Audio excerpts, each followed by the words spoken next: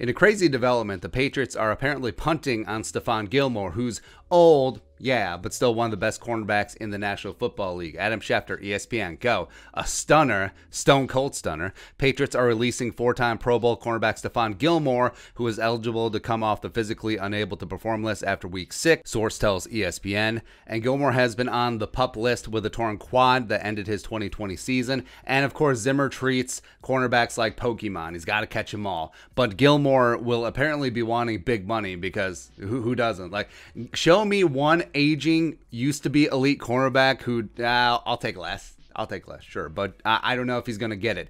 Josina Anderson, CBS Sports, go. My understanding is that Stephon Gilmore, who was set to earn $7 million in base salary this season, is looking to earn at least $15 million a year on the open market now. There are several teams that could bolster their secondary with attrition already kicking in by week 5. And he can want $15 million a year all he wants. I mean, hell, I want $15 million a year, but it's mid-season. Most teams have already spent up their cap for this year, and he's 31.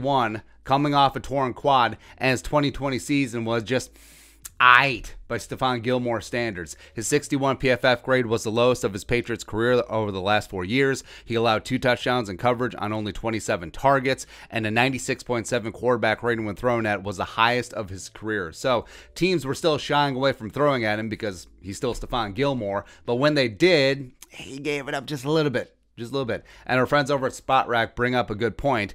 Spot Rack, Stephon Gilmore release leaves behind $10.5 million of dead cap on the Patriots, freeing up around $5.8 million. It's telling that New England wasn't able to secure a trade for Gilmore on a 1-year, $5.8 million remaining contract. So basically, no team was willing to give up a late-round pick, a 7th rounder, or for 11 games of Stephon Gilmore at $5.8 million. That tells you where the market is as of right meow. That being said, there could still be a trade since the transaction isn't official until 4 p.m. Eastern time. Maybe a team sneaks on in there, similar to, you remember PJ Hall? PJ Hall, one time. Raiders were going to cut PJ Hall. Vikings gave up a 7th round pick, and there's like, no, because he failed the physical, and then he played well for the Texans last year. Not that I'm bitter. Could have used PJ Hall last year. Whatevs. Now, the Vikings are technically underwater with the cap per Spot Rack, but that's with Dantzler and Harrison Hand on COVID reserve, and then 2 other players counting on the 53. But either way, they're snug. They're snug up against it. But they could easily make it work if they wanted to, notably restructuring Eric Hendricks and his $12.442 million cap hit this year because...